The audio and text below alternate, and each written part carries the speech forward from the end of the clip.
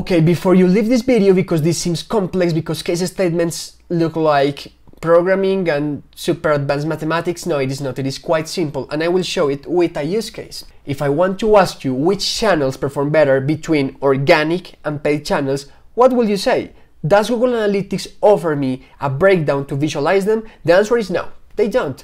When you go to Medium or to Source, the options are, for instance, organic, social, they are CPM, CPC, but they don't group it between organic and paid, so we can do it. Let's create a dimension that lets us break down our acquisition channels between organic and paid on Google Data Studio. I already created this table and I already created this dimension, and you may be wondering how I did it.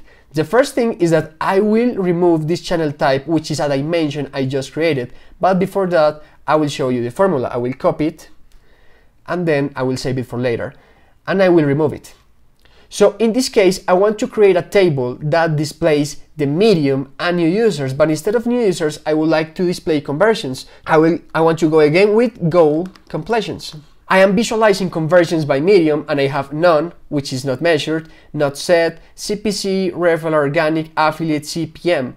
What about if we group them? We can group these mediums by paid or organic by saying this. I want to say that CPC and CPM are paid channels, and affiliate, organic, referral, none and not set are organic. Let's create it. So I will go to add a dimension and I will create a new field.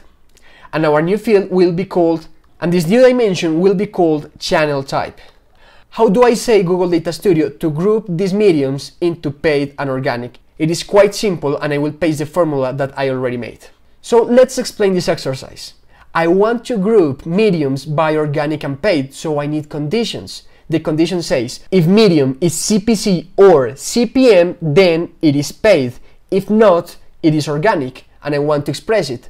When I want to start a condition on Google Data Studio or any SQL query, this is SQL by the way, we will start with a case statement. So always, when you do conditionals, start with case. After we use case, we will set the condition. When medium, which is the value, the dimension I want to use to calculate the new formula, then what is the rule I want to set?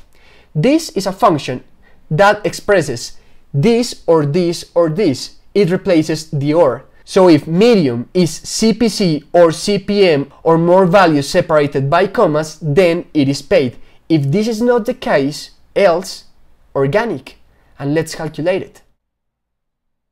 And let's see if it works. Okay, none is organic, perfect, because it is not CPC or CPM, not set organic. CPC is paid because it is affected by this rule. Referral organic, organic, of course.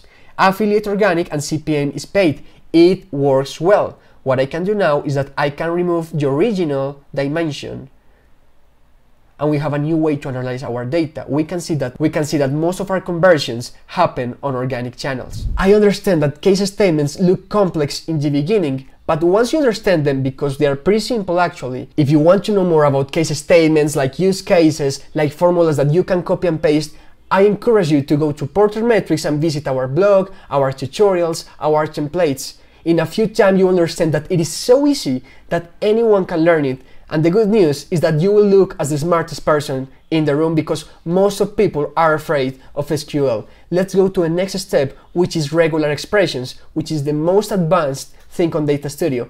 I say most advanced, but it is actually pretty simple too. So let's go to regex.